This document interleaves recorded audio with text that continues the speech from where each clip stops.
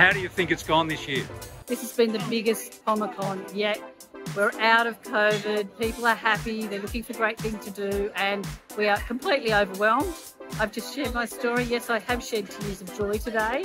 The colour, the fun, the kids, the entertainment, the aerial circus, it's just gone off. And it's so people have happy. come from everywhere, Kim. They've come from up the north coast. We've had calls from Newcastle, from Disability Services, well over 4,000 people this year. Western Sydney, we've had heaps come up. Sydney, this is a destination event and we're so excited. We look forward to this becoming a permanent event.